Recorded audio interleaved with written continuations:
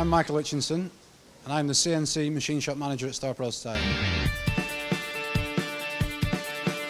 I would say that Star Prototype, it's a unique company globally. Gordon has done a fantastic job of creating a unique culture in this company. It's a very clean facility. We pay a lot of attention to health and safety.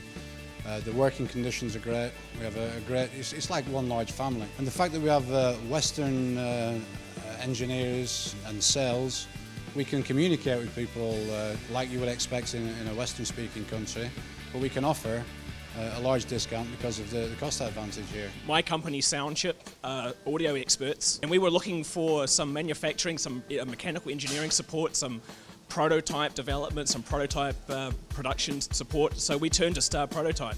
We visited Star, we performed a complete audit of what they're able to offer, and they passed with flying colours. We had some experts in the UK who had come up with a very particular design which you couldn't buy off the shelf. It was very bespoke, it was very custom, and it was something new. You know, we're not experts in how to make these types of products cheaply and reliably, and Star are. So I think the synergy of the two companies there is fantastic. Ben Skelton came to Star Prototype, I think around about the beginning of 2011.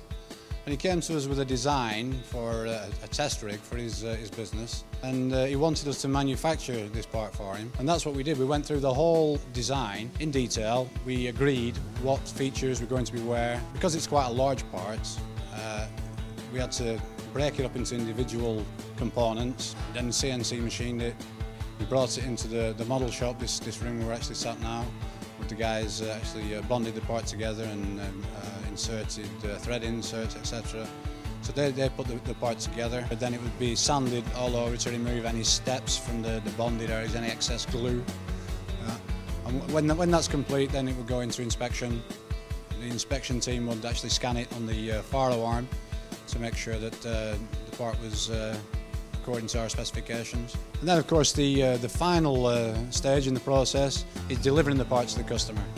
And we normally would build a wooden box, put the parts in the box, package it with foam around it to make sure it doesn't get damaged in transit.